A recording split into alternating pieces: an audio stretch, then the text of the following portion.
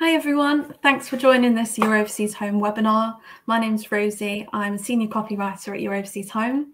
Today we'll be chatting with Alex Ingram from Chase Buchanan about your financial and tax considerations needed for a move to Italy. It's great to have you with us today, whether you're watching live or on demand. Today I'll invite Alex to share his presentation, then we'll open the floor up to questions. If you have any questions as we go along, feel free to pop them in the question box. It's just on the right-hand side of your screen. We do hope to answer all your queries today, but if we don't get around to them, don't worry. Alex and the team at Chase Buchanan will be available, and you'll have their information just afterwards. So, Alex, I understand you're calling from Florence today. I'm already insanely jealous. It'd be great if you could just start by giving us a quick introduction to yourself and Chase Buchanan before we get into your presentation. Yeah, absolutely. So Chase Buchanan is a wealth management company that specializes in helping expats that are moving to Southern Europe. So we operate primarily in Portugal, Spain, France, Italy, and Malta and Cyprus. We have offices in most of those countries, and we can really help you understand essentially the financial and tax essentials of planning for your move and when you live in country. Okay, great. And how long have you been with Chase Buchanan? I have been with them for about 18 months now. Oh, okay, great. Yeah. I'll skip through your slides for you if you just want to kick off. Thank you. So yeah, I've worked in wealth management for over 10 years. You can hear from my accent that I'm American. I've lived and worked in both the UK and Europe, been based in Italy for the last 5 years, and I have lived and worked in 6 different countries. So I have done the kind of very similar moves to what you guys are kind of hopefully looking to do. I have purchased and owned and rented property in Italy as well. So I come from a place of experience when talking about some of the property stuff, if any property tax questions arise, which inevitably they do. If we just keep going. Yeah, so Italy, the tax year and tax residency. Italy is actually quite specific and peculiar in how they deem you to be tax resident. So the first thing to know, the tax year in Italy is different than the UK. It's 1st of January to 31st of December, like much of Europe and the US. There are some local and regional taxes as well as national taxes. So if you're living in Tuscany, you'll have small regional taxes to deal with. If you live in the city of Florence, you'll have some small Florence taxes to deal with. But by and large, what we're talking about here are national taxes. So, or federal taxes, we might think of them. So you're deemed a tax resident in Italy, not based on physical presence. And this is the biggest misconception with Italy and what makes it different than other countries. You are deemed tax resident if you are in the anagrafe, which is a list of people that are resident in the local community. So if you are in the anagrafe at your local comune, which is like your council, for more than 183 days in the year. So if you get put into the list now, today, the 4th of May, you are tax resident for 2023, whether you are physically present in Italy or not. So there are also some other secondary criteria. So if your permanent abodes in Italy, or if your center of economic or family interests are in Italy. So where that comes into play is if, you know, for example, a spouse and children live in Italy, you run a business in Italy, but you try to say that you're tax resident in Monaco, that's not really going to work. And that has happened to a few people where they've got caught out on it. So that is the basis of tax residency in Italy. So your fiscal obligations as an Italian tax resident include income tax on worldwide earnings. So it's not just specifically what you earn in Italy when you are tax resident, it's everything that you earn worldwide. Social security tax, which can be quite burdensome. Americans have a slightly different treatment because they have a different social security agreement with Italy than the rest of the world, essentially. Capital gains taxes, wealth taxes, which aren't as burdensome as they sound. And then you have to declare your overseas assets to the Agenzia delle Entrate, to the tax agency in Italy. There's also a fairly minimal inheritance tax and fairly minimal property taxes in Italy. So we go to the next. Oops, sorry, we skipped one. So the income tax and Social Security contributions, like I said, payable on worldwide income. Social Security is applicable on earned income for those people that are still working. And the contribution rates differ whether they're employed or self-employed. So it's about 26.23% if you're self-employed, up to a maximum income limit. So if you make, a few €100,000 a year, not all of your income is going to be taxed for Social Security as well. But the reason that I bring it up is a lot of the headline rates and the things that we'll talk about as far as tax schemes and tax holidays, essentially in Italy, Social Security isn't always included in those. So it's just important to point out that you may have a Social Security liability if you work in Italy. So the income tax rates are fairly high by international standards, and they go up quite quickly. So over 50 grand, you're into the 43% tax rate.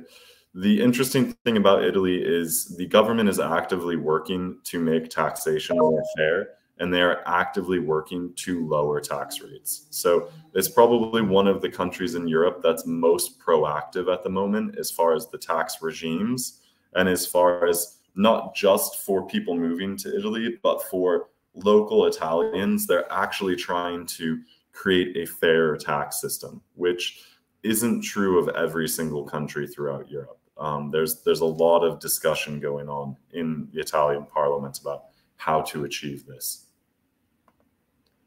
So capital gains and wealth taxes are important when you have a large asset base or any kind of asset base and you're looking to move to Italy. The capital gains tax you have to think of almost as a financial tax too, because it works a little bit differently than it might work in the US or the UK. It's a 26% flat tax. It's applicable to capital gains, to dividends, and to interest income. Interest income is not ordinary income in Italy. It forms part of financial income. So that's an important piece to point out. There's a wealth tax on foreign property, and that's equal to 0.76% per annum of the original purchase price. That can be offset with foreign property taxes in a lot of instances. So in almost every US state, you can offset your wealth tax liability on your property and your obligation to Italy. In the UK, it's not as straightforward, right? Because if you have a tenant and the tenant pays the council tax, then you can't use that as an offset. If you pay council tax, then you can use that as an offset. But honestly, it's not quite the same because it's based on purchase price and not on some of the council tax values that are really quite low across parts of the UK. There's a wealth tax on foreign investment accounts of 0.2% of the account value. That includes personal pensions like SIPs. And what's important to point out about that is that this is not meant to be discriminatory in any way towards holding money outside of Italy. You pay that same tax if the money is held inside of Italy in an investment account. It's just automatically taken. So when it's automatically taken and locally you don't know about it, it feels a little bit different than when you write a check to pay for it. And then there's a wealth tax on bank accounts, which is just a flat €34 per year per account. So now we're going to go to some of the kind of really interesting tax regimes that exist in Italy, because Italy, like I said, is trying to fashion itself as an attractive tax jurisdiction. And they're working really hard to do this. And one of the things that's really key to what they're trying to achieve in Italy is that they're trying to very specifically target certain types of new residents that they would like to arrive in Italy. So one is that they're looking for kind of retired people to move to southern Italy to help repopulate some of the parts of southern Italy that have become a little bit deserted in the past 20 or 30 years. They're looking for working age people, and they're looking for high net worth wealthy people, like most countries are, right? But the 7% flat tax regime in southern Italy is really one of the best tax regimes throughout Europe. So you are eligible if you are a new resident to Italy with a foreign pension. Your eligibility depends on moving to a commune in southern Italy with less than 20,000 residents. So when we're thinking southern Italy, think of anything south of Rome. Now, it doesn't include Lazio, but let's see if I can list off the regions. It includes Campania, Calabria, Basilicata, Puglia, Molise, Abruzzo, Sardinia, and Sicily. Okay, so it includes the islands and most of southern Italy, and there are some little exceptions here and there. It lasts up to 10 years, and it's a 7% flat tax that's applied to most of your sources of income. So it's 7% on capital gains, pension distributions, so taking any money out of a SIP, for example, dividends, any foreign income, essentially, so things like rental income. And you don't have to disclose foreign assets or pay any wealth tax. So those wealth taxes that we just talked about on property or potentially on a SIP, they do not apply when you're on the 7% flat tax regime. Now, it may sound a little bit restrictive, a commune in southern Italy with less than 20,000 residents. To be honest, a lot of those like postcard images that you see of beautiful towns on beaches in southern Italy actually qualify. So there's a lot of extremely beautiful, really attractive places that qualify. So it's definitely worth looking up the areas that do. I just have a quick question on that. If, say, you move to one of these places, do you have to apply for this, or is it automatic? You do, okay.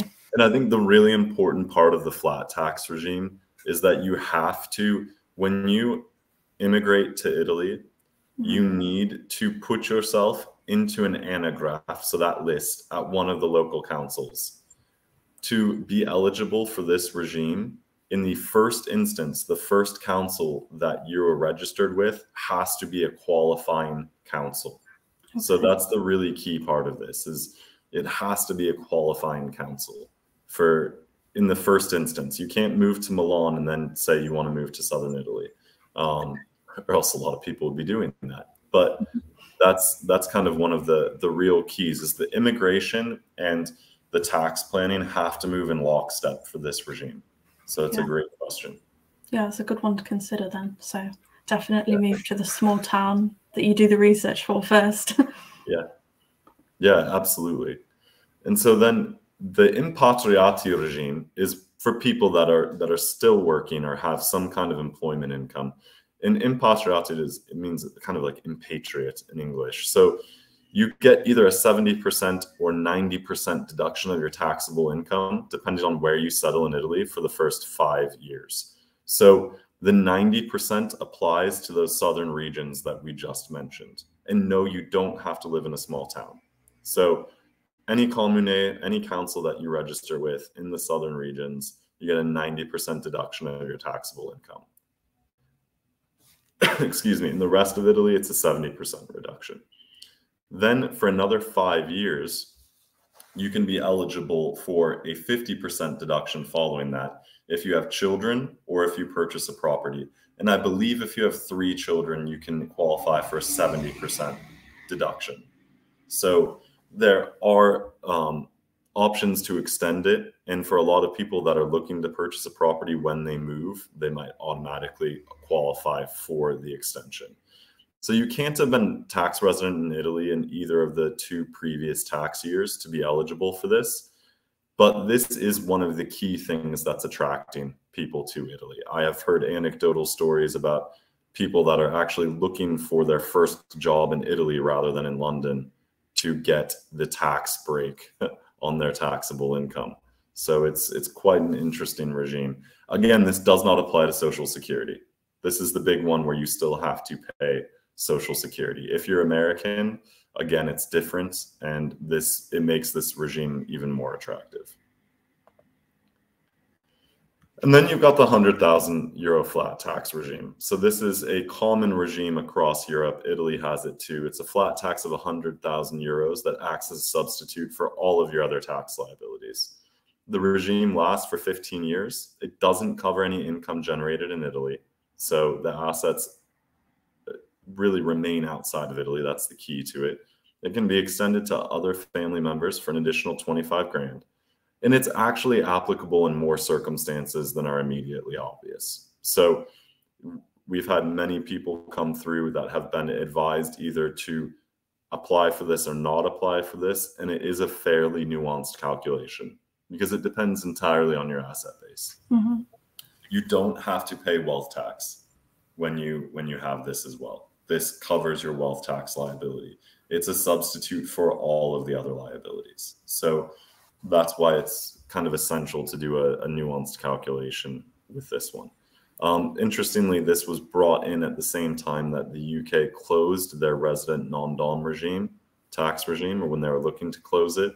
So it's just kind of an example of Italy trying to be competitive in this department. Is this type of tax on the individual, or is it household? This is on the individual. So it, for a husband and wife, you think you pay 125. And it's all about structuring, right? So it's about structuring before you move for not only this one, but for the 7%, for the impatriati. It's about understanding what your tax liability is going to be before you move and what your asset base and income sources are. So inheritance tax, this is actually one where Italy is considered an inheritance tax haven. So it's based on your relationship to the deceased. It's 4% of the estate value for spouses and children with a €1 million exemption for each beneficiary. It's 6% of the estate value for siblings and close relatives with $100,000 exemption for each beneficiary. So if you are leaving, your estate to your spouse and children, there are very generous inheritance tax rules in Italy. And it makes sense primarily because wealth is passed down generationally in Italy. That is a major part of the culture, is that you buy a property and you expect to leave it to your children. A lot of our Italian friends here, they buy a property with the idea in mind that they will leave it to their child who's like only 7 years old at the time. So, it's a huge part of forward planning in Italian culture, and it's actually a very generous mentality and mindset. There is a property transfer tax to pay. It's minimal. It's about 3% of the cadastral value. The cadastral value is essentially the same thing that they use to look at council tax in the UK. So it's that kind of depressed historical value that they might take from 1991 instead of 2023. There are planning opportunities to lower inheritance tax payable, but you can see that it's usually not at the forefront of your tax or financial planning in Italy. And then Italian wills. Italy operates a forced heirship system like much of Europe.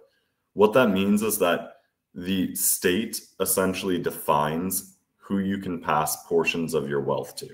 What it's part of what's called the Napoleonic Code throughout Europe. These are civil law systems instead of common law. And really, what it's trying to do is protect your blood relative heirs so that, only a portion of your will can be distributed to someone who is not in your direct bloodline, essentially. And that also includes siblings, and it also includes parents. So it's, you can create a will that is certainly different than what the forced heirship system dictates, but it's important to include a clause that states that you want your estate to be distributed under the laws of your country of birth, if that's applicable to you. And it's a directive known as Brussels 4 throughout the EU. And that works whether you're British, whether you're American. It's just a piece of estate planning that's typically pretty worthwhile. This is based on Italian assets. So, excuse me, something like an Italian property or Italian bank accounts. Would that be, so what you said about beneficiaries, only a portion can be passed to your designated beneficiaries. Would that be the same in the case that if you were unmarried, you had a partner, but you're not married? So if you had said the majority goes to them, would it still apply here? That's where you've got to be careful. I think you can, there's probably a time limit on common law. So what's considered a common law marriage within Italy rather than a full-on civil marriage. But marriage is also different in Italy than it is in the UK. So I got married in London, and I get asked pretty much every 5 seconds what marriage regime I got married under. And it's just, I just say, got married under the English one. So you can have a common property or a separate property regime in Italy. And so it really does depend on whether you own the property together or whether the property is treated as separate within the marriage regime that you elected at the time that you got married. And there may be different planning reasons to elect different things. It may be a second or third marriage. It may be to protect different parts of your estate. So it's a more complex question, but that is, that it does happen. I have heard stories where something to consider if you're unmarried.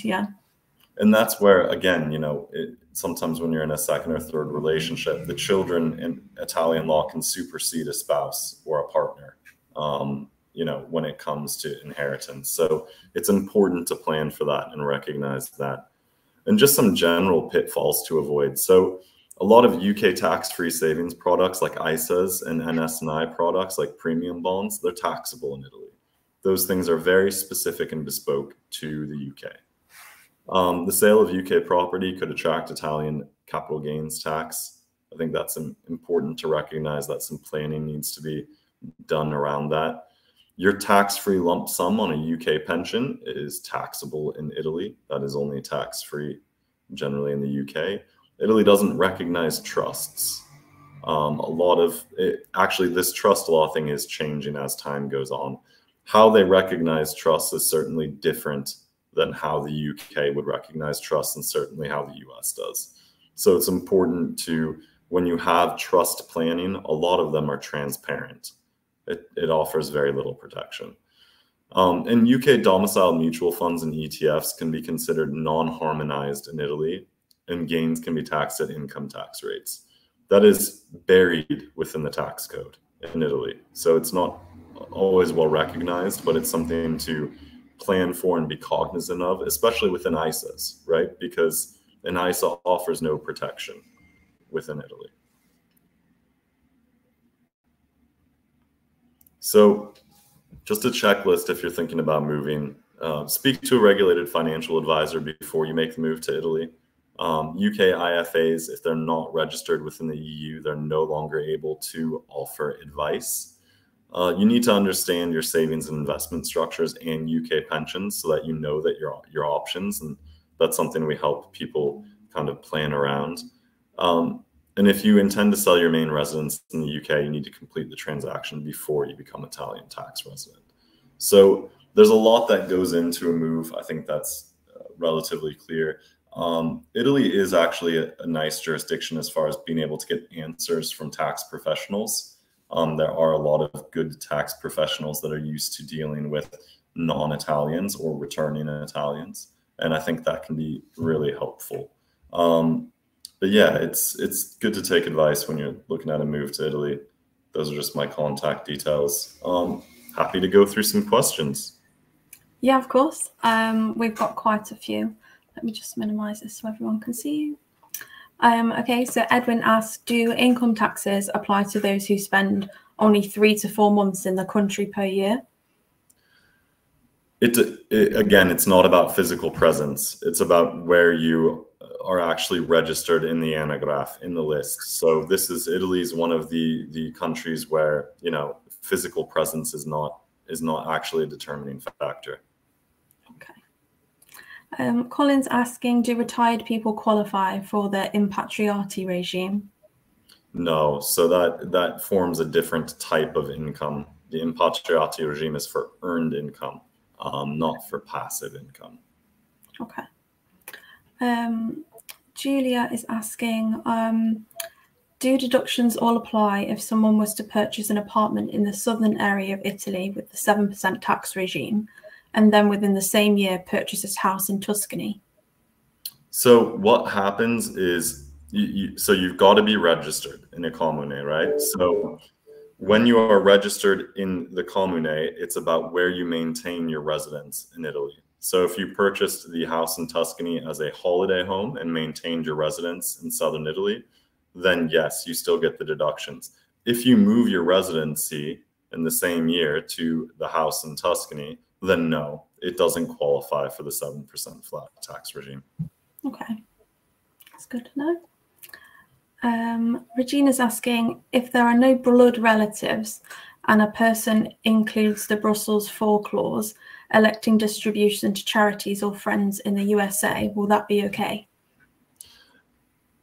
Yeah, so I mean, that's kind of the intention of the Brussels IV. And again, I'm not in a state lawyer or a will writer within Italy, but yeah, that is the purpose of the Brussels IV election. And I have clients that do that in the US that are, and Regina, we've spoken before, so hi, Regina. Our next question is from Alison. She's a European citizen, married to a UK citizen. She's buying a property with her own money. Will Italian law see this as jointly owned with her husband, or will it respect that she's 100% the owner? So you need to, again, it just depends on the contract. Italian purchase contracts are a little bit different than other countries, I would say. They're actually really flexible, and they're quite bespoke to the purchaser. So I think it just depends on how you align the contract, right? So it doesn't matter if it's your money, if it's your husband's money. That actually has a lot more to do with tax implications of where you're tax resident. It's who's really on the deed in Italy, right? And how you guys got married. Again, it goes back to that. How did you guys get married? And that's how Italy views it, essentially. Lovely. I think we've got just one more question. If you're married after purchasing a property, how do you get your spouse in the line of inheritance? Yeah, again, so it's just that Brussels IV election or creating the will. I think that's the real key. Lovely. Well, thank you, Alex. It's been really great talking to you today. Some really insightful tips and advice there. Everyone listening, we do strongly recommend that you get in touch with Chase Buchanan directly. There you'll be able to talk about your personal requirements in detail. You'll be able to speak to them using Alex's contact details or in the email that we'll send you with that information. So thanks again, Alex, and it's great to see you all here again. Goodbye. Thanks, everyone. Well, good night.